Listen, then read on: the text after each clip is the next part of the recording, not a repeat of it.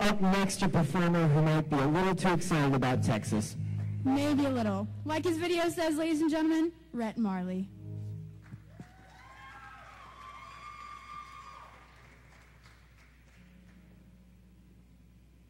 How's it going? Good. I'm going to start my video off a little bit differently because I was asked to be made into a worship leader. And being a worship leader and being in a talent show, it's kind of weird, to be honest with you, because I don't necessarily want it to be about me. I always grew up knowing that worship leaders, it's never supposed to be about you, but just leading the audience into worship.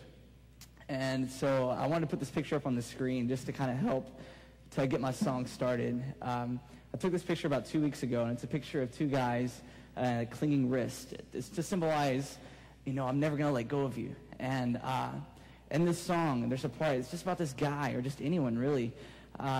They just go through trials in life, and they get to a point to where he's just crying out to God, saying, God, I will never let go of you. Even if my world falls apart, I will not let go.